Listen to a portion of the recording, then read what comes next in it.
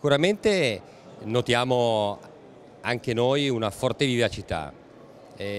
ancor più nel numero degli ordini, quindi delle teste, delle persone diciamo, che ordinano online ancora di più rispetto ai ricavi, ai fatturati. C'è una tendenza a fare ordini più frequenti, magari più piccoli ma più frequenti, quindi diciamo, dal nostro punto di osservazione conferma assolutamente i dati che sono stati forniti questa mattina da Roberto Liscia, Contact Lab e dall'Osservatorio del Politecnico. La sensazione è che le categorie che stiano crescendo siano quelle delle donne e poi per quanto riguarda diciamo, gli anziani vorrei dire che forse è anche perché mano a mano la popolazione diciamo, che ha iniziato ad acquistare su internet via via invecchia e quindi è abbastanza naturale, no? Che a un certo punto consolidandosi diciamo, quegli acquirenti andando avanti negli anni l'età media tenda ad aumentare. Credo che aiuti invece molto nell'avvicinamento diciamo, del pubblico più giovane all'acquisto online la diffusione di queste carte prepagate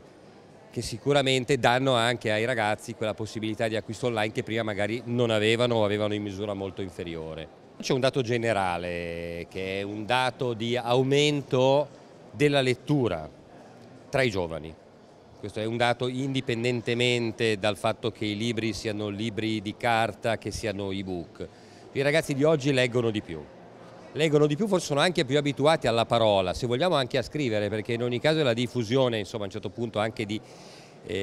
grandi community come Facebook, comunque abitua i ragazzi a leggere e a scrivere come gesti quotidiani, mentre prima invece avevano un atteggiamento sostanzialmente passivo nel loro tempo libero davanti magari alla televisione. Secondo me questo